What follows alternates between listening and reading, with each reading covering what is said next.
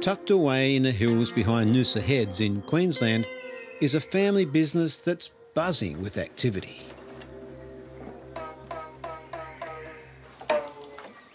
A honey producer, I produce honey.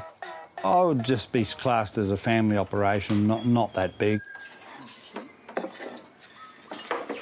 We shift the bees from tree to gather different species of honey at the different times of the year, and it's quite thrilling to be on a honey flow chase or build the bees up, and also requeening them is a big challenge too, to have good queens in the hives and have strong hives. We like to give the beehives new frames every year. They're new and they're healthy for the bees to work on.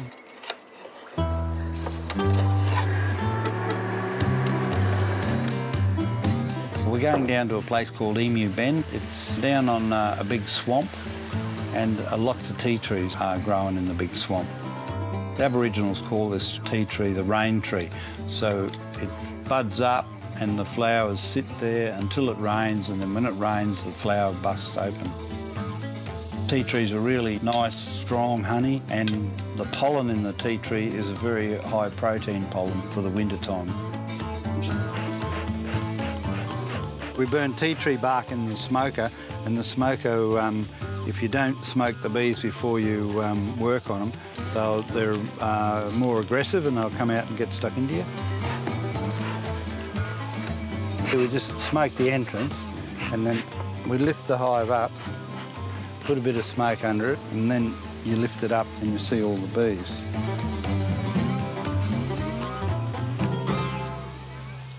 That's a full frame of sealed honey, and you can taste that tea tree taste we were talking about.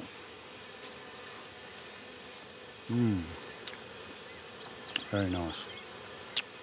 My son helps me and the son-in-law helps me, and we invite friends along to come out in the truck and just actually see what we do, and then they realise it's a bit too much like hard work, so they go back to their office. Honey's got a terrific lot of health benefits, as in clearing up wounds and leg ulcers in old people or with sugar diabetes. It helps a lot if people have got asthma. It doesn't go off. Honey was found in the Egyptian tombs.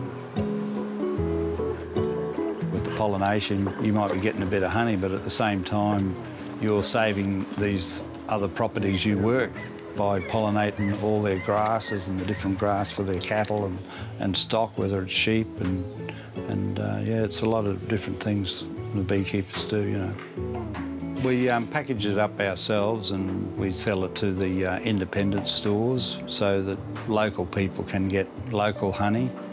Some years we vary from 100 to 250 44-gallon drums of honey.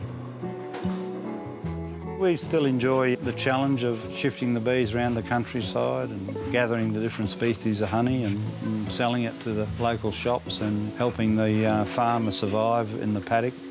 Whether the children take over or not, you never know. They might have a 40-year-old crisis. They might take up farming again.